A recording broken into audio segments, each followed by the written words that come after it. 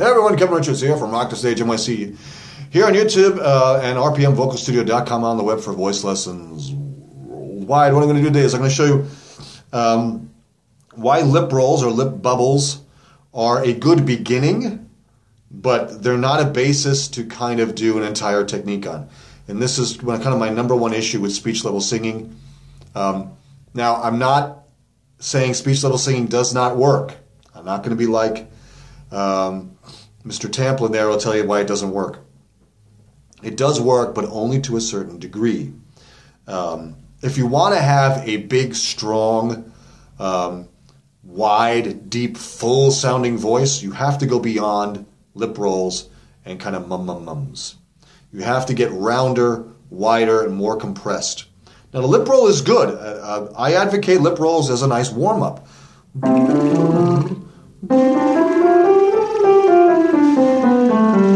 Very nice and light on the voice. They help balance out air pressure. Because if you kind of lean into a lip roll, they kind of go too fast and they kind of stop. If you don't do enough air pressure on a lip roll, they fall apart. So you kind of have to get a very nice even airflow for a lip roll to work, especially to go through resonances.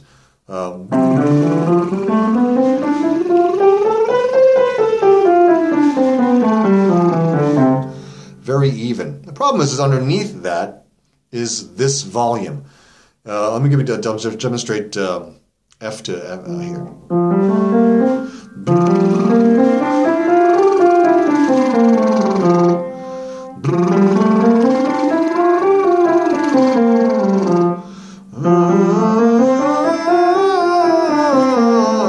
It's not very loud. It's not very strong. If I was training my voice with kind of just lip rolls all the time, or the basis of the technique and the method was always with all the lip rolls, or you're never going to build a really loud, strong voice. That is good for singing live. Because even if you're just singing with, bed tracks or pre-recorded tracks, or if you're singing with a band, you're not going to have enough power to sing on stage. Your voice is going to sound weak. And if you're playing with a band, the band is just going to eat you alive. All that sound is just going to eat your voice alive. You have to graduate to something with a bit more compression that you can kind of lean into more to get a bit more volume. And I think lip rolls are a great beginning and a great warm-up. But from lip rolls, you have to graduate then to humming. So if I do the F to F here, actually F to G.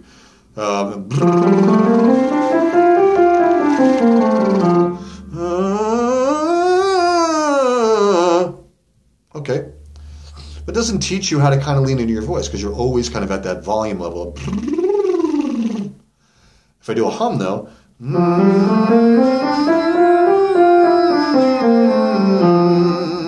I can get that sound up in the NG of the I can get up into that area.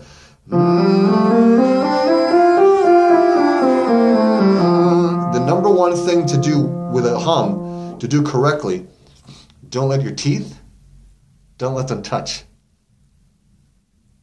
Keep them apart and close your mouth. Don't let your teeth touch. This pulls or draws the hum to the back part of the mouth. If you have the teeth closed, it tends to resonate right here. With the teeth aren't touching, the resonance is more back here, which is what we want. The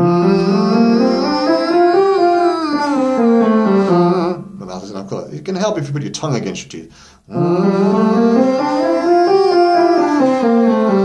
remind you to keep them open.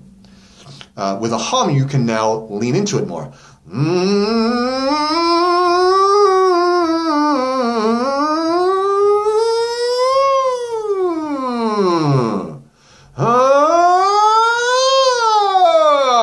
Now I'm getting to something. In terms of how I'm feeling the body and the voice compress, I'm getting closer to the type of compression I want to have when I sing live.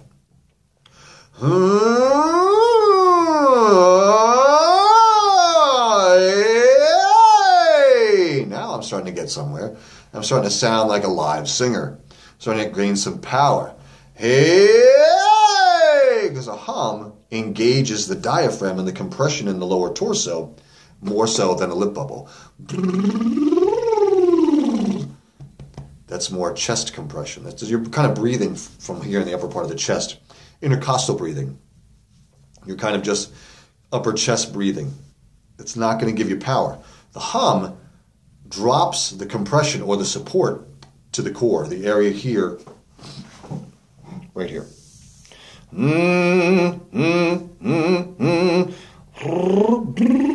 I feel really hardly any compression here. I do a hum though. And you can see my stomach engaging here.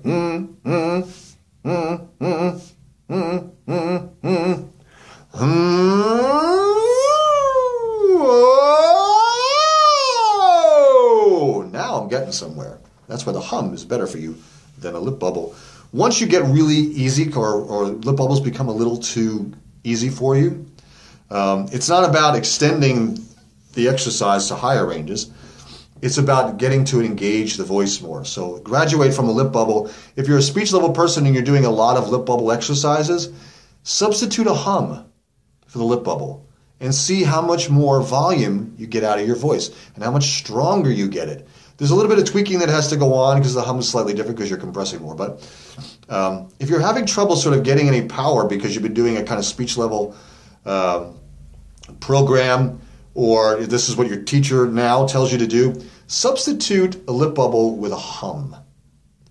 Again, don't let the teeth touch. Take your tongue between them.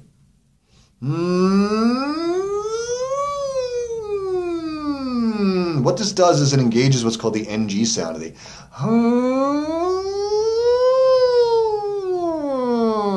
It's really hard to break your voice to pop if you're compressed in the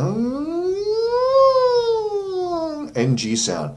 Hum with the tongue between the teeth, and the lips close, initiates that NG type of sound, and you won't break as much. Or it'll be easier for you to navigate the range without cracking, or you might still, but it'll take you far less time to work that out than you would if you're going that. You're never getting any power with lip rolls. Graduate to a hum, substitute it with a hum. And then open that hum.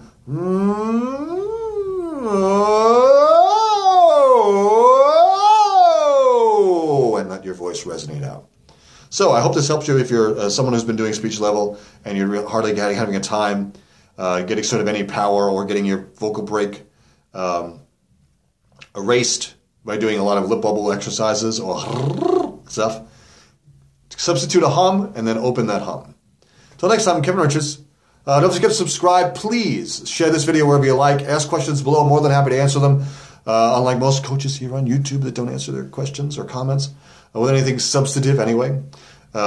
Share this video, please. Subscribe to the channel. Check out the links below here for links to taking lessons with me via Skype or here in New York City.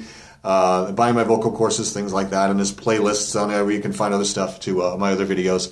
Till next time, Kevin Richards. See ya.